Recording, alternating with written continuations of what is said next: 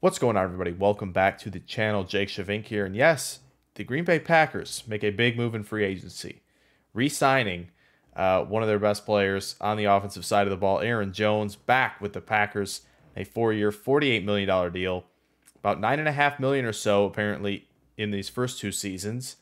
Just a hair over that franchise tag that many were speculating the Packers could use on Aaron Jones for this season. But obviously, with the restructuring of Preston Smith's contract and other contracts, Bakhtiari, potentially going to extend Adams to save some cap room this year.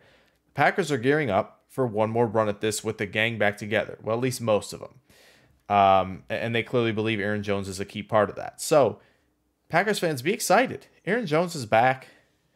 He's a dynamic player.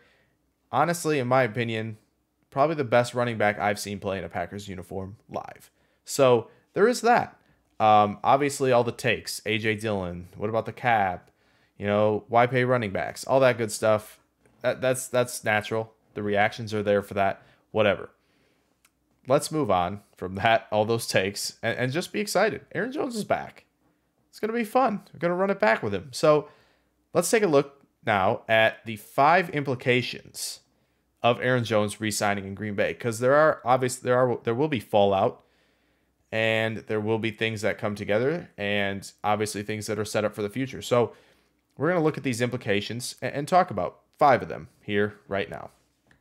All right, first up here, obviously the Packers will not be joining the spending spree that has occurred since the tampering period started in free agency. They're really not going to join in all these big deals.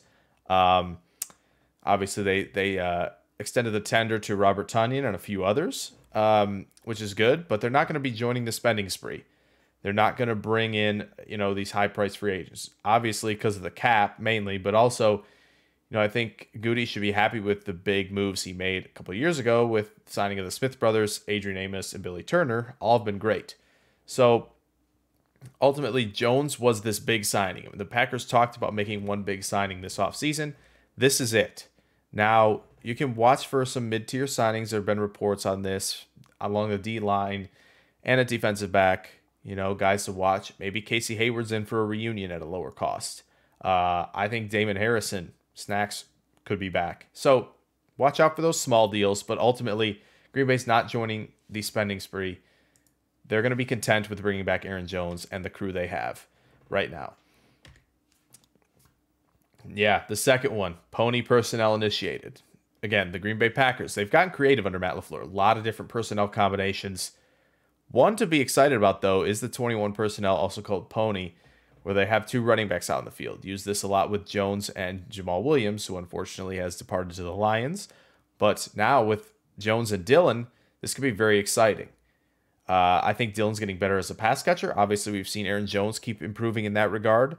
And, it's a bit of a thunder and lightning combination. So what they can do, if both continue to develop as receivers, there can be a lot of options and just a lot of mismatches they can create as an offense. And it's clear they want to run the football. And that's evident with re-signing Jones. So they want to have Jones and Dillon out there.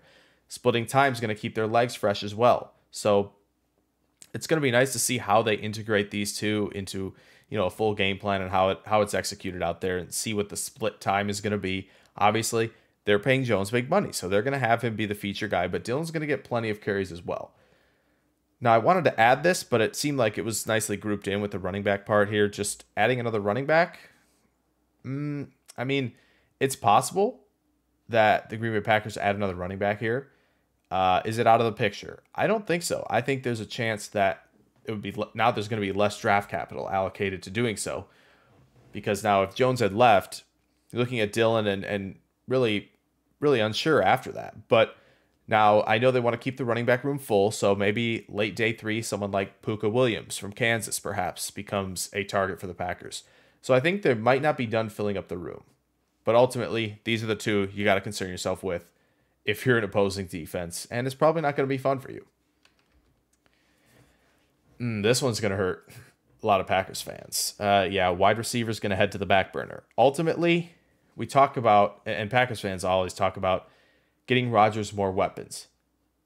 Aaron Jones coming back is that big weapon that's coming back to the Packers now in 2021.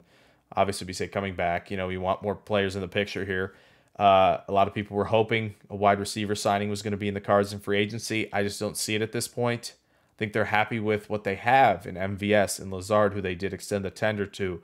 Devin Funchess coming back. Obviously, Devontae Adams. So even Equanimeous St. Brown, who struggles a little bit with concentration drops, but ultimately a good athlete who you can ask to make plays in space for you. So they feels like they feel comfortable with that room. Obviously, most of the guys will be free agents after 2021. So maybe they add somebody on day 3 of the draft, but ultimately, for Packers fans, Tonyan coming back, they feel comfortable with their tight end room. Wide receiver need may head to the back burner, and we might not, once again, see the Packers look very hard at wide receiver in the draft, unfortunately. So now the draft needs are coming into focus. Speaking of the 2021 NFL draft, obviously O-line, I think, becomes the main focus offensively. Now, it's going to come down to how things shuffle, what they're going to do with Jenkins, with Patrick, with Runyon, with Billy Turner. Are they going to focus on a center? Are they going to focus on right tackle? What are they going to do in the draft? Unsure about that right now because we don't really know what Goody and what LaFleur have planned and where they want to potentially move, I should say, offensive linemen around in the group. So still think it probably becomes the main focus offensively, but obviously corner, a nickel hybrid role, which Joe Barry has talked extensively about, and defensive line are probably the bigger needs that we'll be looking at once draft time comes around. Ooh, finally. Another one the Packers fans are probably not going to hear. But ultimately, this re-signing of Aaron Jones is helping set up Jordan Love for success in the future. Could 2022 be the year? Potentially. It seems like the out for Aaron Rodgers. This is bringing the gang back together for one more big run potentially here. And Aaron Rodgers could be moved after this season because ultimately you want to see what you have in a rookie quarterback on a rookie contract. So we're going to pay this guy, or, we need to search elsewhere for quarterback. So at some point, Jordan Love will start for this team, and it's going to hurt a lot of Packers fans. It's going to hurt me. I mean, watching Aaron Rodgers has been amazing for the past decade and some change now. So it's going to hurt. I understand. But Jordan Love gets the reins eventually. He's going to on his rookie contract. The good running game in place with Jones and Dillon is there now. Got to feel comfortable handing it off to him at some point, handing him the keys. You have a good running game. You have a good offensive line. You have a reliable receiver, good tight end group, that Jordan Love can rely on as a security blanket. Obviously, Devontae will be a security blanket as well. But everything is starting to take shape and be in good shape for a rookie quarterback to inherit this offense. So, yeah, those are really the 5 implications from this Aaron Jones re-signing. And ultimately, let's just be excited, obviously, for Aaron Jones. I'm not gatekeeping necessarily, but I'm saying Aaron Jones coming back is exciting. He's a dynamic player, as we said. So, and he's gonna be huge in terms of the running game. So, with him developing as a pass catcher, being out there all 3 downs, I think should be exciting. And running it back to try and get a Super Bowl title should be exciting.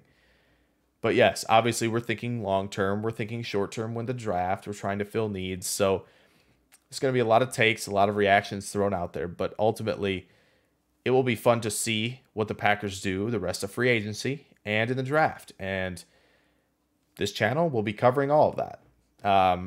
So yeah, I mean, coming up, obviously the draft is coming up. Really talking about quick channel plans and everything. But I appreciate you guys watching, of course. So drop a like and subscribe if you can. But got a really nice series coming up for the Packers very soon. Obviously, a lot of draft stuff as well. Rankings. Big board at the end. Yeah. And more player breakdowns. Obviously, if the Packers and Colts, obviously Colts fans, I'm not forgetting about you, I promise. If the Colts sign somebody in free agency, we will be breaking them down for sure. So a lot more coming on this channel. Encourage you to subscribe if you're new. A lot of people who have watched the videos on the channel are not subscribed. So would appreciate a sub, maybe a like as well. And I will see you guys next time. Can't wait until then. Farewell.